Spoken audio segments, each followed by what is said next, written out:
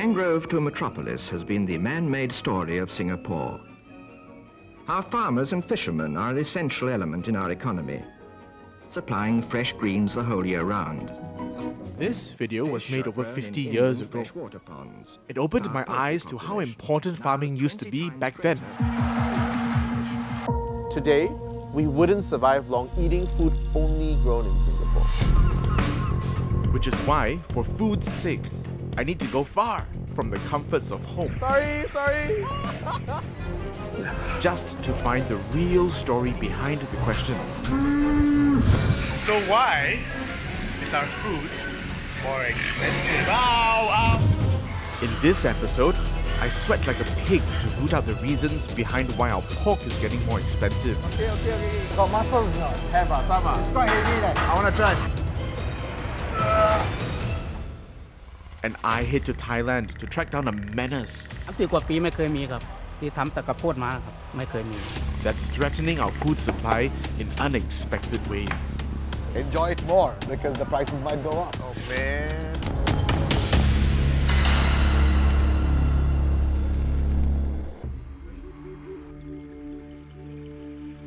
I'm being invited to the home of an award-winning calligrapher. Yong Cheong Tai has a profound understanding of Chinese culture. And today, he's promised to teach me about my culinary heritage with just a few brushstrokes. Hello, Mr. Yong.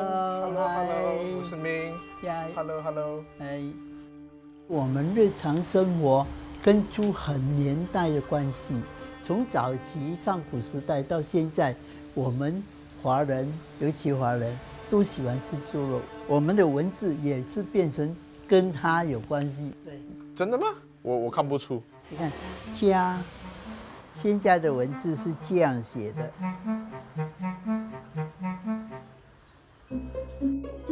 其实这个字就是代表猪的意思。在古代的时候呢，它是这个是物质，也是盖头来的啊，这个物质。然后呢，这只呢，动物呢，就是我们讲的是猪。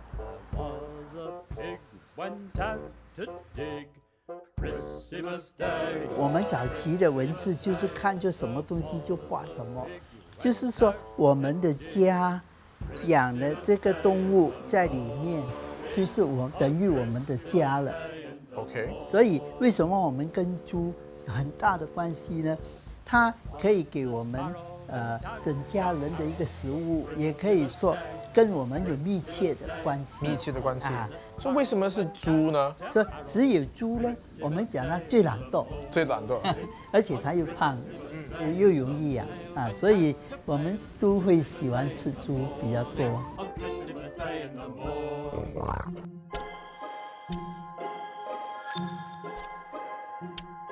So pork is part of my cultural DNA. No wonder it's my favorite choice of meat. I enjoy every part of the pig. It's our nostrils.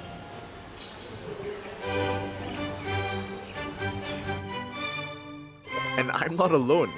Pork is Singapore's second favorite meat after chicken. Last year, we imported more than 126,000 tons of pork.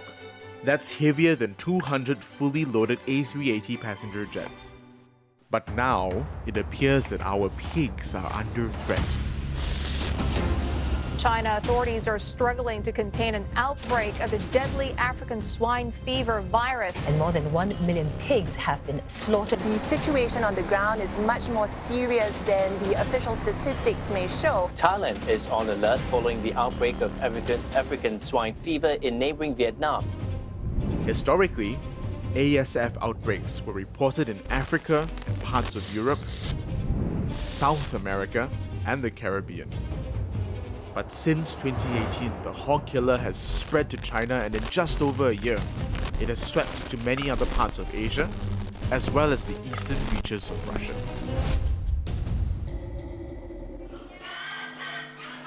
Almost 6 million pigs have been culled in the region. How will this affect the price of our pork? Is it time for a change of dinner plans? We import pork from over 20 countries across the world. The bulk of our fresh chilled pork comes from Indonesia, Australia, and East Malaysia, specifically Sarawak. Then, there's frozen pork and other pork products from Brazil, the Netherlands, the US, Spain, and more. So I want to know if we've been affected by this crisis yet, and what better way to start my unscientific research than here in the wet market. There's this disease called African swine fever that has affected the livestock. Have you heard of it, and does it affect your prices? No, not affected. I didn't notice it. Never increase. Only Chinese New Year time. No, all the same. All the same price. Good, nice. According to the Singapore Food Agency, this outbreak has minimal impact to the overall supply of pork to Singapore. So pork prices have been stable in recent months despite the swine fever outbreak. But a different picture emerges when we look at the trend of prices of chilled pork over the last 10 years. Average retail prices of lean pork have increased by 11%. Pork ribs, 15%. And pork belly, more than 20%. So what's driving our pork prices up?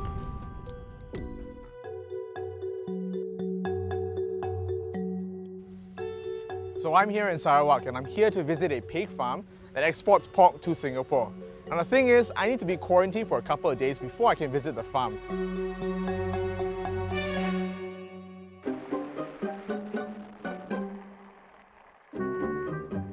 I thought this was a farm. This doesn't look like a farm. Oh no, this is not a farm. Yeah, you are at the border of the farm and the biosecurity. This looks like a huge compound. So actually, this divide clean and dirty people. So you are outside, you are dirty. I'm dirty. You are dirty at the moment. I need to get clean.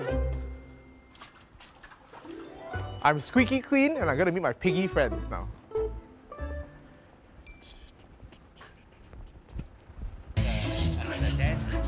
Dr. Ng, a veterinarian by training, has been a pig farmer for more than 2 decades.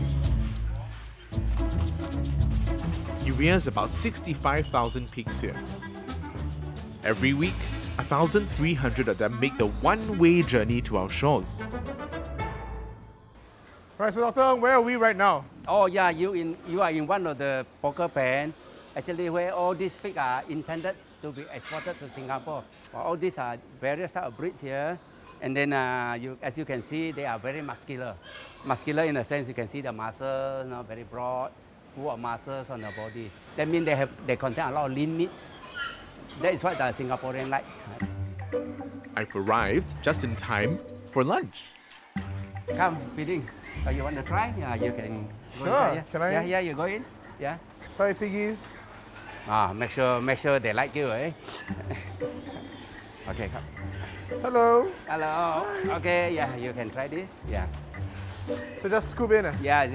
They're so eager. They're all over us. They're biting my shoes, my pants. You are a stranger to them. Okay. Okay, come. Yeah. I'm gonna feed you. Stop biting my pants.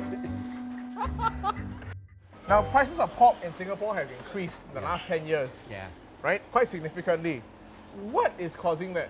Actually, you look at the raw material, corn, wheat, fish meal, especially fish meal, the protein source, the prices have increased quite significantly over the years because fish are getting less. Obviously, fish meal prices will go up. And then we still give quite a bit of fish meal to our pigs. How much have feed prices increased? I think over the last 10 years, probably they have been increased by another 40%, 50%. Bad weather or drought will affect the price badly, which is actually happening all the time. So prices of grain, fish meal and vitamins, all crucial ingredients in pig feed, have gone up over the years. That's a huge deal, especially since one pig can consume almost 3 times its body weight in food before it's ready for the market. So you've got about 65,000 pigs in this farm. So that means if feed prices have increased by 50%, that's a significant cost, yeah? So no choice, we have to increase the prices of pork. So feed is a major factor, but not the only one. Today, Dr. Ng and his team are sending these 600 pigs to Singapore. They've reached 5 months of age, and they're ready to head for our shores. It's a 48-hour journey that requires extreme care. Pigs are actually, the longer on the road, the more stress they'll have. So, and worse still is they don't have a sweat gland. Like pigs, they need a cool temperature, not more than 28 degrees, constant airflow, enough space for them to rest. Then they are okay. Yeah, that is important part of transportation. Transportation costs make up around 10% of the selling price of each of these pigs. Now, oil prices, so the last few years I think it's not very good, so our costs have to go up. So you see, look at this building a ship, all the iron ore prices also increases, metal increases, so everything adds up, so no choice, everything has to go. So our transportation also basically have to go up also.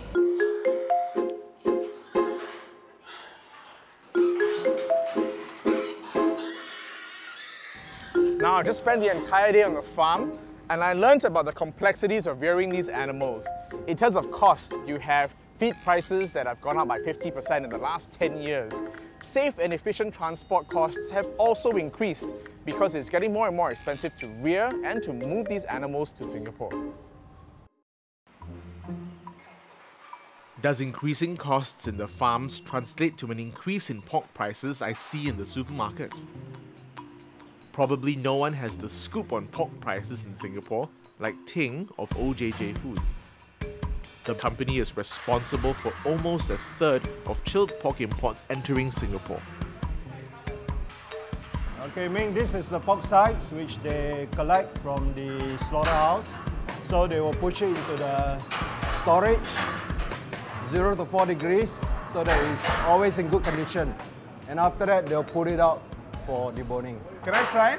Yes, you can try, but got muscles or not? Have some. It's quite heavy there. I want to try. I'm going to try and drag it down myself, okay?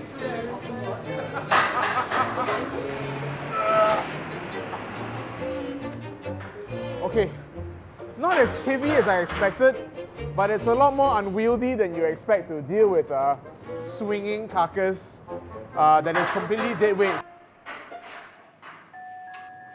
It takes more than 300 employees to get all this pork to our tables. Labour costs, how do they add up to the price of pork eventually? Labour forms a big component. Being labour intensive, we have to then look at how to automate as much of the functions as possible. Because we have to still offer our customers very affordable pricing. So we work very hard on containing the cost. We cannot say just increase price. But of course, if the raw material price increase a lot, then we got no choice but to increase price. Because raw material forms high end of 70% of our selling price. So not a lot of buffer. So if the raw material prices were to increase significantly, 10%, 15%, we will have to pass on to the consumer. Yeah. But while the prices of chilled pork have gone up, I learned earlier not all cuts are increasing at the same rate. Despite our efforts to get lean, surprisingly it is the fattiest cut, pork belly, that has shot up in prices the most. What's going on?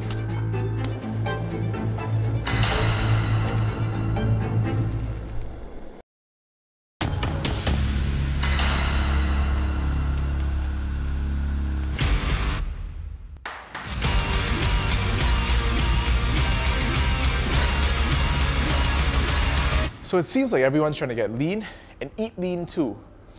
You'd think that fattier cuts of pork, like pork belly, are getting more and more unwanted and hence cheaper.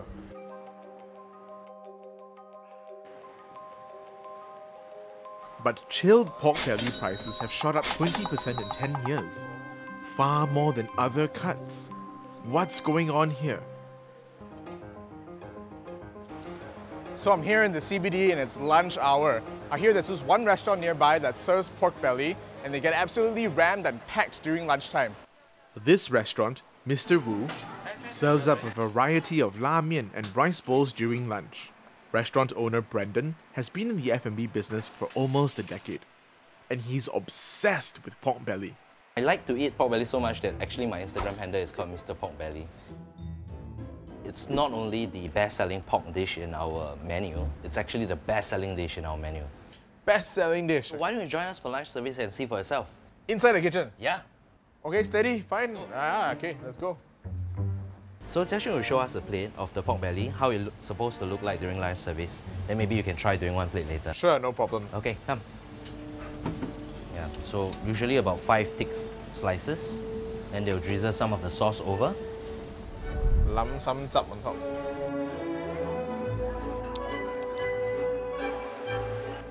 Today, I'm in charge of plating pork belly. One more. And my first order arrives within minutes. One pork belly rice. Bye pork belly rice. Bye pork belly ramen. So, in about 20 minutes already, I've had close to 16, 17 orders. This is almost one a minute, the orders coming in. I need to prep these and get them out onto the trays, cut them nicely. This really seems to be a very popular dish.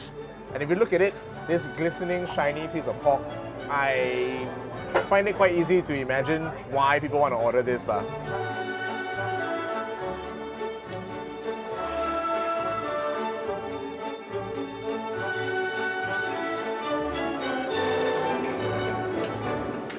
So many lunch tickets.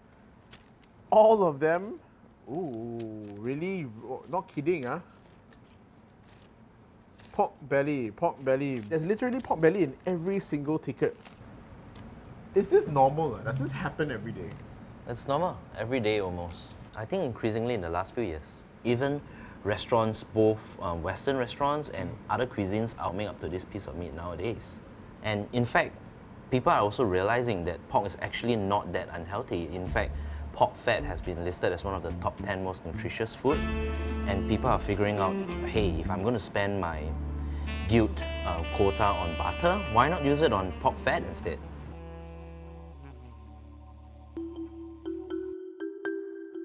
In 2015, a team of scientists analyzed more than 1,000 raw foods and ranked them according to how nutritious they are. And the results went viral. Because one particular item surprised everyone.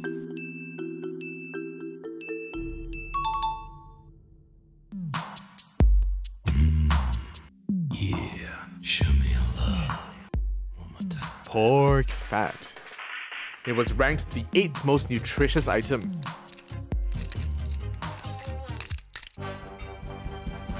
And pork fat is what makes the belly so undeniably delicious. Roast it, grill it, braise it, fry it. It's a versatile cut that oozes flavor. So it's no wonder it's the star of so many dishes.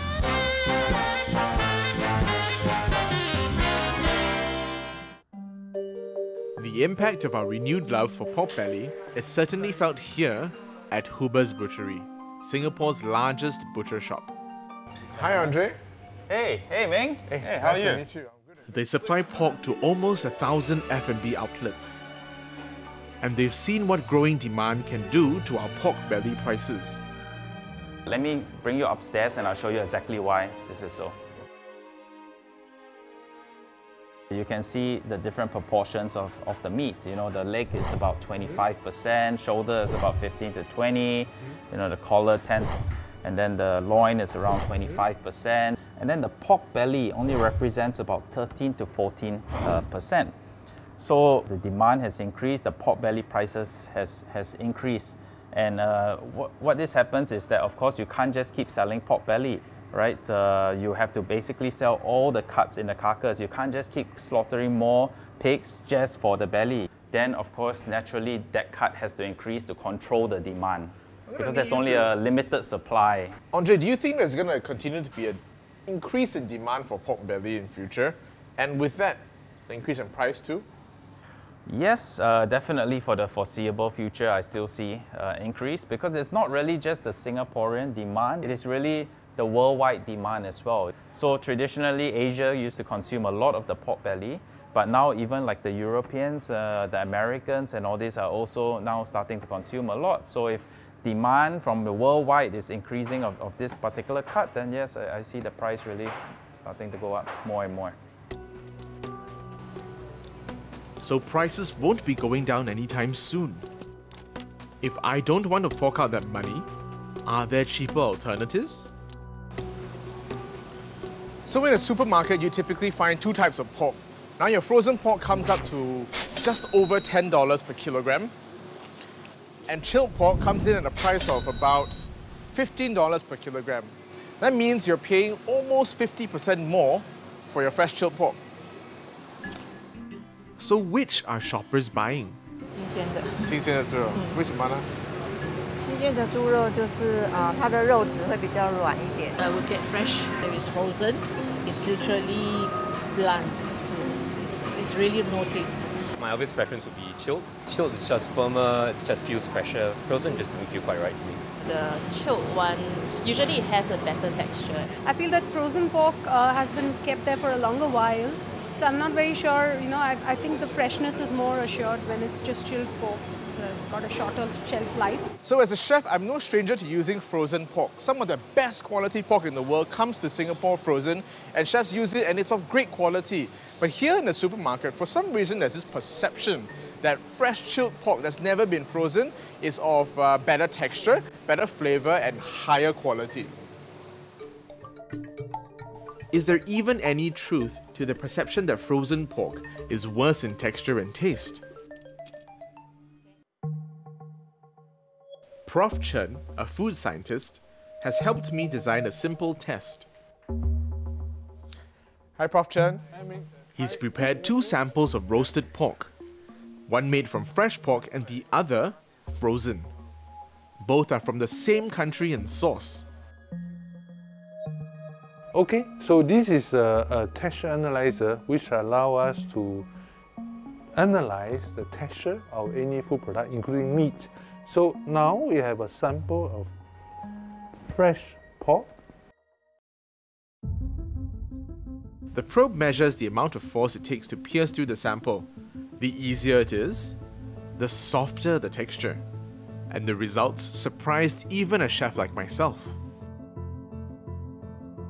So the texture analysis tells us that the frozen pork can even be more tender than the fresh pork. What about in terms of nutritional value, say? Well, I would say actually the fast freezing of the pork preserves nutrition better. Because if you put the fresh pork through the storage and transportation, actually it tends to be exposed to the air, so the oxidation may occur and also the bacterial contamination may take place. Whereas frozen pork, when we immediately freeze it, all the nutrient value will be preserved. So it's safer in a sense, and it's cheaper than fresh pork. So what I'm going to do is I'm going to tell my wife to buy more frozen pork in the future. I'm genuinely surprised. Okay. Yeah. The results suggest that frozen pork is more tender than fresh pork. But is there a difference when it comes to taste? I have two pieces of pork belly here, a fresh piece of pork belly as well as a frozen piece of pork belly. I'm marinating both pieces of pork belly with the same spices and roasting them for the same amount of time. And then I'm going to do a taste test. Right, we got two plates of pork here. Plate 2 is using frozen pork belly. Plate 1 is fresh chilled pork belly. Both are cooked the exact same way. We're going to walk around now and let people try this to see whether or not they can discern if there's a taste and texture difference. Right, ladies, I got two plates of pork belly here. Would you like to try this and see whether you can find if there's a difference? So number 2 is actually much juicier. You can taste the fat and it's quite crispy in the skin. I prefer plate 2. Why do you prefer plate 2? Oh, actually it tastes softer and like much more juicier. 2 is better. Don't really taste different. Don't really taste different. What an interesting result. On the plate, there was almost no discernible difference. Some people even preferred the flavor and texture of the frozen pork. This goes to show that you can enjoy your favorite dishes with your favorite cuts, in this case pork belly, for less. Over the last 4 weeks, I've traveled far and wide to find out what's pushing up food prices. Hi everyone. The reasons vary for different foods. This batter, we really want to win money with this, we must sell it to a totally crazy price. The seafood market now is controlled by the Chinese. So 如果没有起的话呢，他们就不愿意扒人家啦。对。 Our exacting supermarket standards played an unexpected role. 这些货不可以出新加坡，这不漂亮，不是平面的不行。 Even climate change has begun to make its impact felt. The temperature gets above 30 degrees, the tubers stop growing. But there is yet another menace on the horizon that could have a devastating impact on our food. It hasn't really hit our food prices yet, but it's already scaring farmers the world over.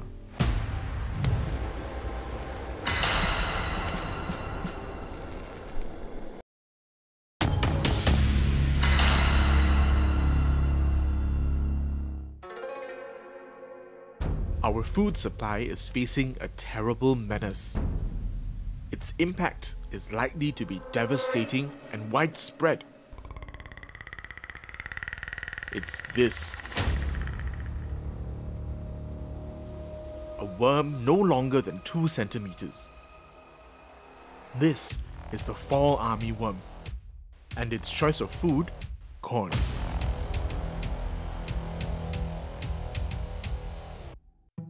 You might be thinking, corn? What's the big deal? At most, we don't get popcorn on movie nights, right? Well, think again. Corn is found in so many things. It's in the things that we drink, as well as the things we use, like the batteries in this remote. And it's also found in the things that we consume. Like cereal, sweetened yogurt, salad dressings, peanut butter, even paracetamol. It is also in things we don't eat, like toothpaste, soap, and shampoo. And I'm finding out that corn is one of the world's top animal feeds, fed to almost every animal we eat, including chickens. Chicken is our favorite meat. The average Singaporean consumes more than 30 kilograms of chicken every year. Hello. Hi, can I have a half chicken? How much impact will the fall armyworm have on food prices in Singapore? Surely, if corn is affected, farmers can feed chickens other grains, can't they? It's time to check in with my old friend, Dr. Gosh. Oh gosh. Oh wow, look at that. That really looks good. Dr. Gosh has been involved in measuring consumer price expectations in Singapore. So Prof. Gosh, how is this fall armyworm situation going to affect us as Singaporeans? Now, many of the countries in the region are affected by that. So that is immediately causing a supply disruption in corn. So that might increase the price because the supply is going to be lower. Now, take for example, the one that we are enjoying now, chicken rice. Chicken rice, yes, chicken rice has chicken in it, right? So because corn and maize forms one of the biggest elements of fodder which goes to animal feed, obviously the cost of production of chicken goes up.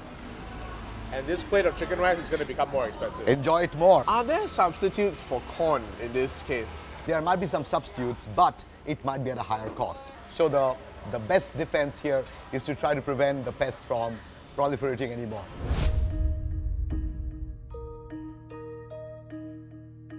My conversation with Prof. Gosh has prompted me to head up north to visit a chicken farm in Malaysia. I want to see for myself just how critical corn is to chicken production. 我们这一个农场有大约15万只的鸡。 Bing Tuck Farm supplies around 20,000 fresh chickens to Singapore every day. Operations manager Mr. C tells me that chicken feed makes up 70% of their cost. Here, how about you? My friend. Okay, so 这只鸡啊 ，Mr. C， 大约有差不多1.1点膻啊，一点大致上应该是差不多这样。差不多是了。所以他们一生内呢，会吃多少饲料啊？平均一只鸡呢，它们的饲料的那一个采食量是差不多3公斤以上。这个就是我们鸡只平时每一天所吃的这个饲料。有些什么东西？它里面最主要的成分是这个玉米，当中就占了大概5到60%。这个玉米是目前市场上最经济实惠也最容易取得的这一个原料，而且它也比较容易被我们的这个鸡只给消化。But how much longer can corn continue to be a financially viable animal feed?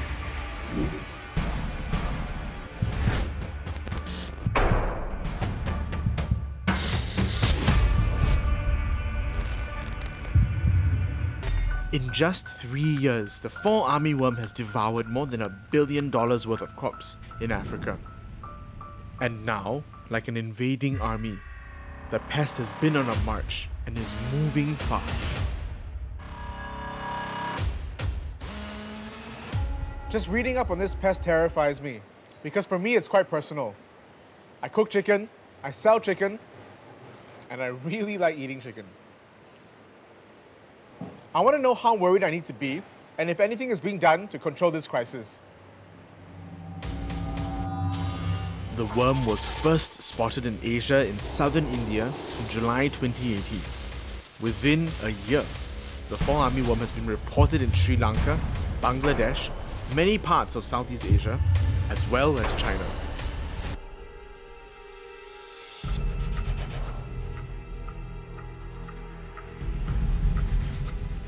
I start my search for answers in neighbouring Thailand. The fall armyworm was first reported here in Thailand in December 2018. Since then, it has spread to more than 50 of the 77 provinces in all of Thailand. That's 2/3, 2 complete thirds of the country affected by this pest.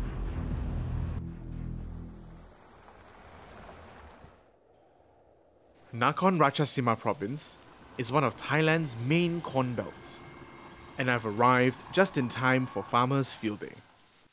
กัดยอดขาดถ้ามีการกัดทะลุในหนอนเริ่มโตแล้วคือปากมันจะฟันมันจะแข็งแรงมากขึ้น Today's farmers' field day is all about teaching the farmers how to identify this pest. Behind the effort is Corteva AgriScience. Good morning all, and thank you for coming. They have deployed hundreds of agricultural experts across Asia to combat the fall armyworm. So this pest is not native to Asia. So when it has arrived in Asia, so the farmers were caught unaware, they do not know what to do. And so there was a sort of panic situation. Because the pest is so damaging, it can eat all stages of the corn. If you see, initially you can see the damage caused by the early larvae. The early instars usually scrape the leaf surface, and once the larvae become big, they eat the chunks of leaves, and you can see the big damage. Oh wow, there we go. Yeah, here you can see. Oh, it's all the way inside. Yeah. At least 3 or 4 layers of peeling back before we found the worm inside. Huh? Yeah, it goes deep inside the leaf wall and feeds from there. And that's one of the reasons it's very difficult to control this insect pest. Hi guys, sawadee krap. Have all of your cornfields been affected by the fall armyworm?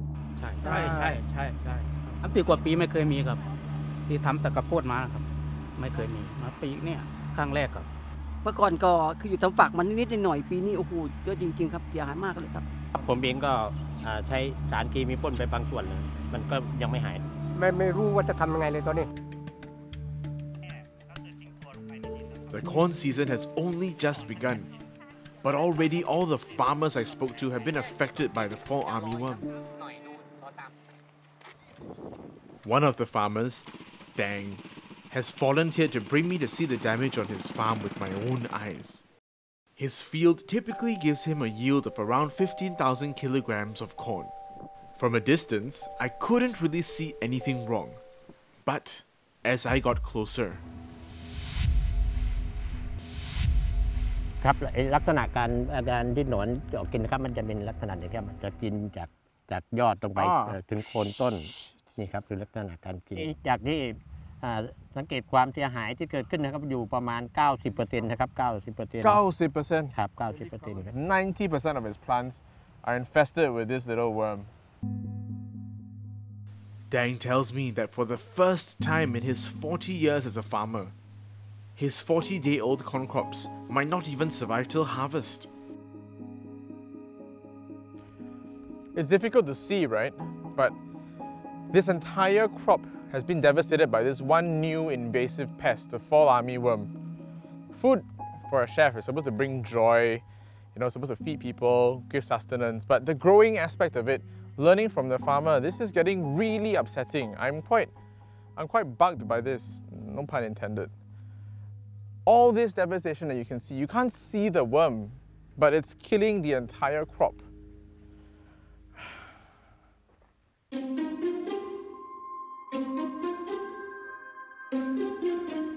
To know more about the habits of this terrifying enemy, I'm heading to the country's leading corn research institute. This is where they've been studying the fall armyworm ever since its appearance in Thailand. Nice to meet you. What makes the fall armyworm so much more different and devastating compared to other pests? หนอนกระทู้ข้าวโพดลายจุดเนี่ยค่ะสามารถเข้าทำลายข้าวโพดได้ทุกระยะการเจริญเติบโตของข้าวโพดหนอนที่มีขนาดใหญ่นี่นะคะก็จะทำลายได้มากกว่าและสามารถเข้าทำลายข้าวโพดได้ถึง 70% ของพื้นที่แปลงทั้งหมดค่ะ 70%? That sounds like a lot of a corn crop to destroy. How much can one fall armyworm consume? เรายังไม่ทราบข้อมูลที่แน่ชัดค่ะ But we are determined to find out. In the first pot, we're placing one 7-day-old fall armyworm on each of the 3 stalks of baby corn. In the second pot, one 16-day-old fall armyworm each. นะคะหนอนวัยสุดท้ายวัยที่ 6 ค่ะ So this is when the worms eat the most? ใช่ค่ะระยะสุดท้ายวัยที่ 6 ค่ะ And for the last 2 pots, Sankei wants to simulate a severe infestation. Now we're going to put 5 larvae per plant.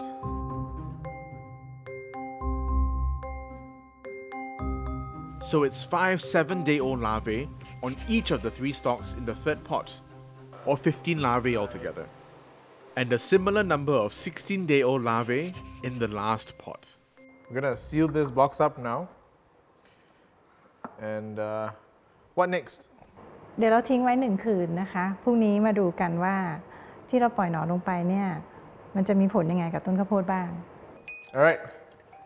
Good night, guys. I'll see you tomorrow.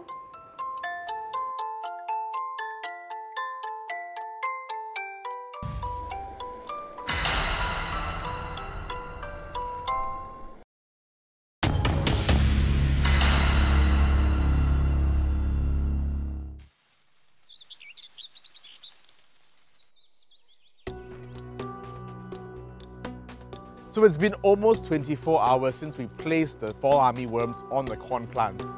And we're here to find out just how large the appetites of these little worms are. So how are our plants doing? Oh, wow. So much damage. Oh my goodness, look at that.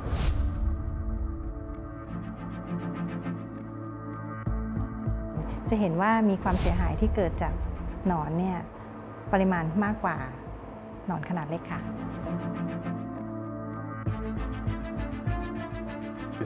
Basically cut the shoot right off at the root. So this is the damage that just one worm can achieve in such a short span of time from last night. It's incredible.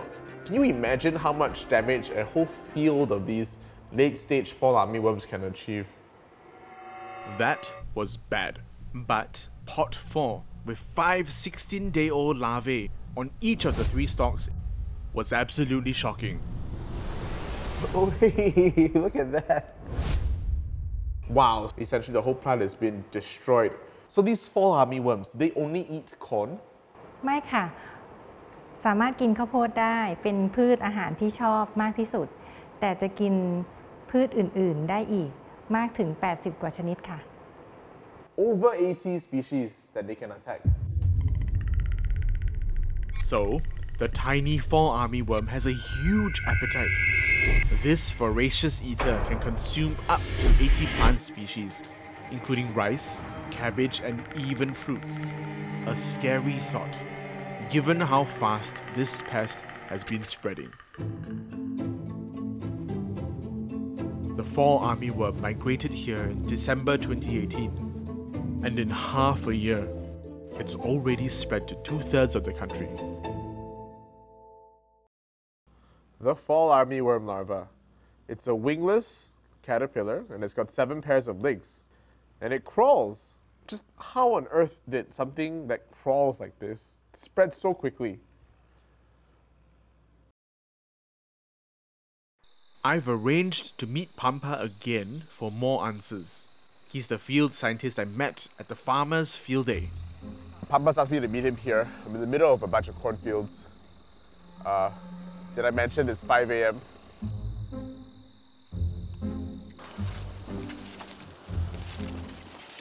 Good morning, Pampa. Morning. Tell me what we're looking for here.